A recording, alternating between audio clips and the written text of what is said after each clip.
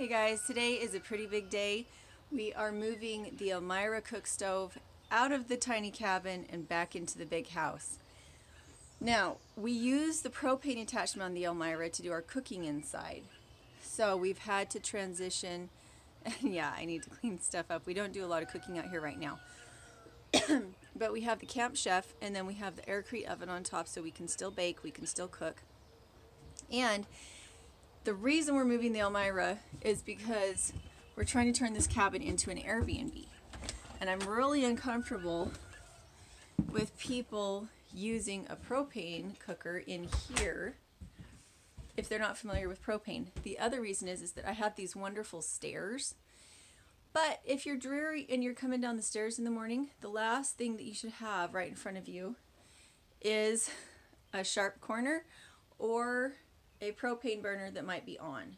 So I want to eliminate some of the risks. You can see I have some of the railings finished, some of the handrails finished on the stairs, and we've pulled everything out of the Elmira to make her lighter. And this is my Rubbermaid lid that I use to protect the Elmira from water if I'm baking or cooking. But that's what we love about the stove, is that it has the propane attachment so that if you really are off-grid, you can still cook in the summer. You have the propane attachment. It's not an oven, but it is a stove. And if you have a pressure cooker, it's almost as good as an oven. You can see our hard-boiled eggs. We go through this many hard-boiled eggs in about 4 days. So we really love our pressure cooker. It's really important to us when we have when we're off-grid to have it. And the stove has been a blessing, but now it's going to go back to its rightful place in the kitchen. And so we've got to get the rest of everything off. We've used it for food storage. We've used it to store pots and pans, and it's been wonderful. But I need it out. We're doing that today. So hopefully in the next video, you will see the Elmira stove back in the kitchen in the big house. We're having movers come and do it because I want them to be very careful about the tile in the kitchen. And yeah, we've got a lot done. We still have some things left to do. But I'm hoping within maybe another week we can put it on Airbnb, which would be super exciting.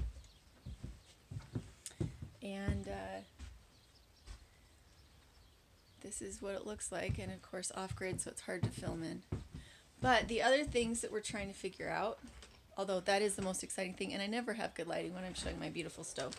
The other exciting thing is that Darwin is putting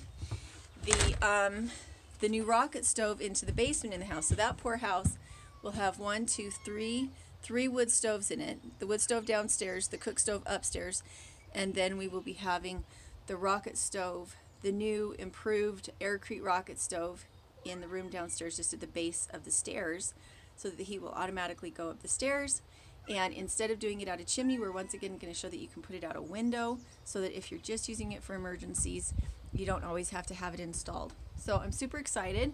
It's a great day, and if you're interested in homesteading, make sure to check out our ebooks on our Etsy store. I'll put that link in the description. If you're interested in air-crete rocket stoves, make sure to go check out the Honeydew Carpenter. I'll put his link in the cards.